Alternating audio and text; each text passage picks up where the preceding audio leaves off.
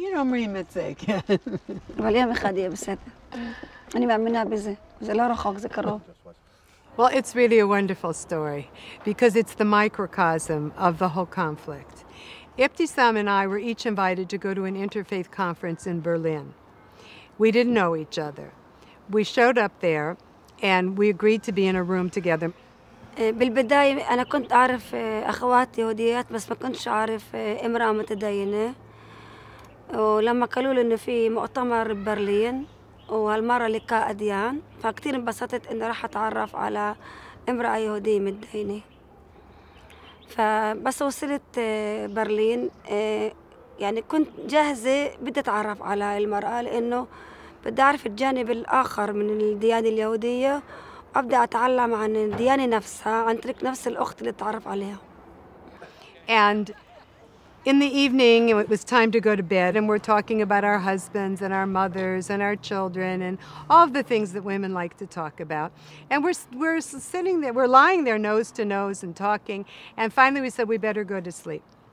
So we're quiet for a while, and then Ibtisam said, you know, if my family back in Fureidis and Al-Fahum, if they knew I'm going to sleep with some strange Jewish woman, they would say to me, be afraid, she could wake up in the night and knife you.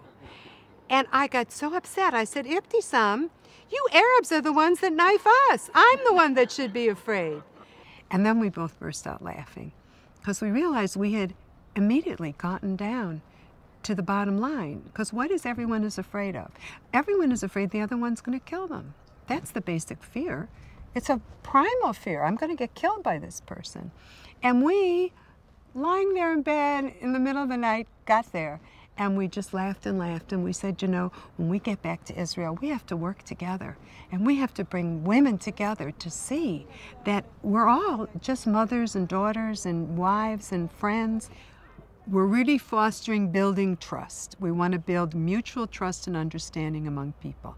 When people say to me, all the Arabs hate us, they all want to kill us. And I just say to them, well, I don't know. Ibtisam just came and stayed at my house. She doesn't hate me. She doesn't want to kill me.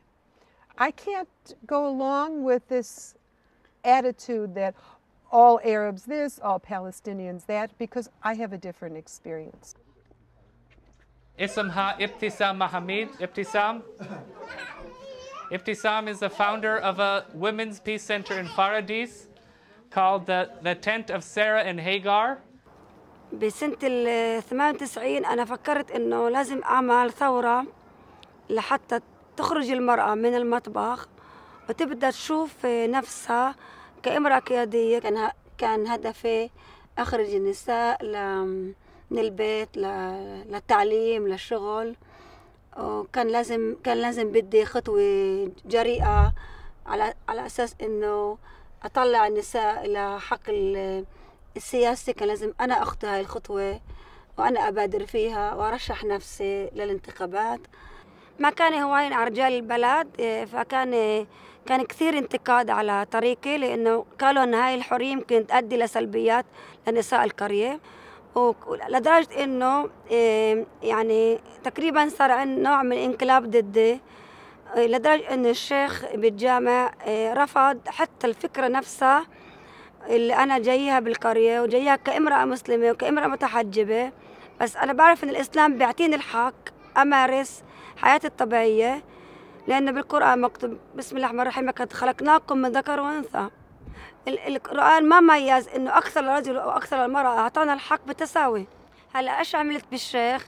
دعيت 500 امرأة وحطيت فيديو وحكيت له اعمل محاضرة عن رفع مكانة المرأة بالإسلام. فكثير عظمها وكثير وصلها إنه كانت على زمان الرسول مراقبة الدولة. بعد ما خلص اللقاء فتت على القاعة عنده قلت له هذا هو حديثك اللي حكيت هلا للنساء، فليه بتمنعني أنا أخذ حقي عن طريق كلامك؟ وهيك أنا قدرت أسكر عليه الطريق وأخذ بركته. The highest expression of one's own spiritual tradition is to welcome and accept everyone of whatever faith, background, opinion as yourself, because the golden rule is the highest teaching that we have. So I'm trying to help young people to start living the golden rule the way Ibtisam and I have learned to do just by getting to know each other. We have a wonderful program called Let's Make Up that has Israeli and Palestinian women coming together for coffee and cake in a beautiful cafe right outside Jaffa Gate of the Old City. And there they get a cosmetics demonstration by a big company like L'Oreal, and they do makeovers for everyone, and it's very feminine and fun, and everyone has a good time. And people say to me, Elana, what kind of activity is this? Makeup, ladies, what difference does this make? But from these meetings, we have had a Teen Talk program begin, which involves Palestinian youth and Israeli youth, young women, who are studying and meeting together. And that came because the two leaders both came by chance to the Let's Make Up session. Also, some women showed up with babies and started talking about doing a mommy and me class with babies together.